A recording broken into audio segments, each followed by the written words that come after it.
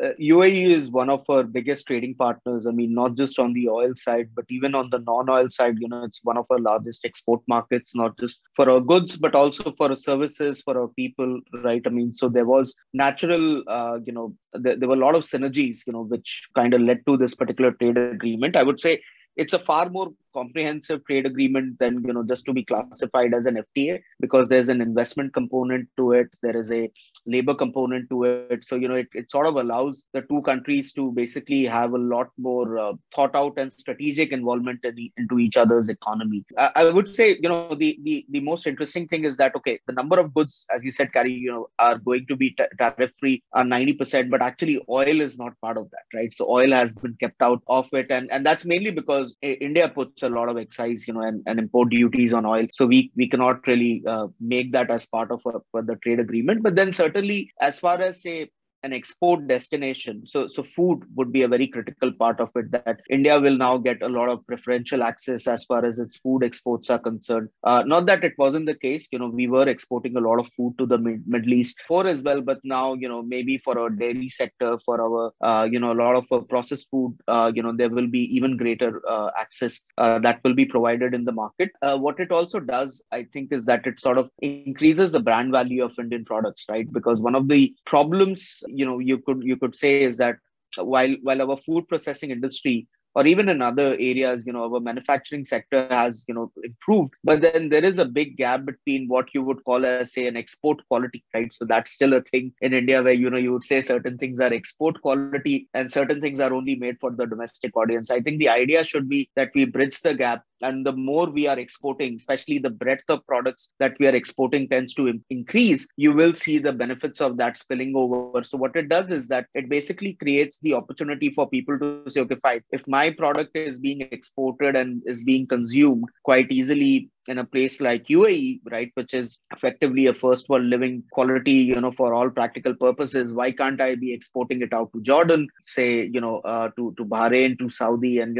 and other markets as well, right? So I think it gives people a sense of that, okay, once you sort of hit that breadth of products, it will lead to more multiplier effects, as Neerav was mentioning. So it was a very natural one. I think I'm particularly excited about the next one, which is in the pipeline, which is a FTA with the GCC countries, right? So basically with the larger Middle Eastern universe. And, from that perspective, it will particularly be very big for India's food markets or food exports, which have already been growing quite fast. And, it could sort of establish India as a very large and very reliable food exporter, right? Because in the past, we have actually been quite unreliable. We tend to come up with all kinds of rules to prevent exports. But if we have long-term commitment in that region, we will see one area of India's exports markets diversifying, which is on the food side. I think it could also eventually be very good for our companies who are involved with construction, etc. They're already quite big in the Middle East, but then, it will lead to more multiplier effects, both for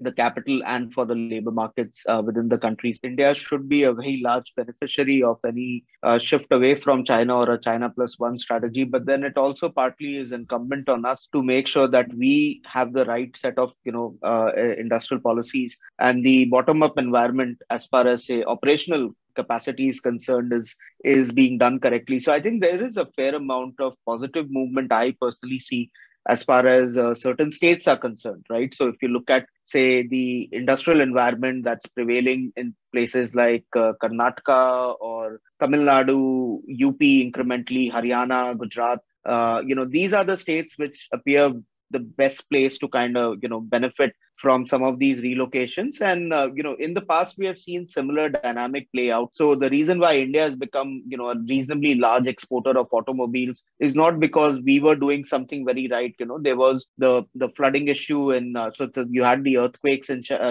Japan, you had the flooding in Thailand, and it basically required a lot of the Japanese auto producers to have another country which they could use as a base for manufacturing, right? So you need a level of serendipity, you need some amount of strategic planning, and then you also need, a fair amount of execution skills. So it's not the easiest thing, right? If it was, then, a lot of other countries would have been in position of strength as far as developing a manufacturing sector which is towards export is concerned. But it's a very hard thing to do, right? What I do, see as a positive development is that we have probably a reasonably good assessment of our key strengths and our weaknesses. And so, if we can be aware of that and we can accordingly position ourselves, we should be in a position to benefit at least a bit, if not, in a very large way, at least, at the margin, we will end up net positive from that transition that comes about. I think one of the good things that's going for India